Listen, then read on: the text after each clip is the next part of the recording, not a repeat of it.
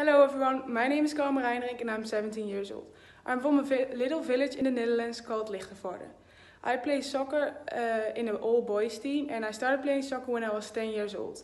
My position in the field is a right defender and I go to school in a place nearby called Groenlo. If everything goes like planned, I will graduate this year. I don't have a side job at the moment and the main reason for this is that I don't have time for that. I play soccer almost every day of the week and I'm also very busy with school at the moment. I would like to be a student athlete in America because the level of women's soccer in America is very high and I really like traveling, so that would be a great combination of the two.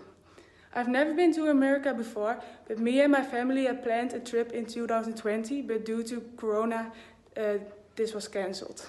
Like I said, I really like traveling and each year in February I go to Austria with my family where I snowboard. Some of my other hobbies are hanging out with my friends and going shopping. I hope you got to know me a little bit better and I hope to see you soon. Bye!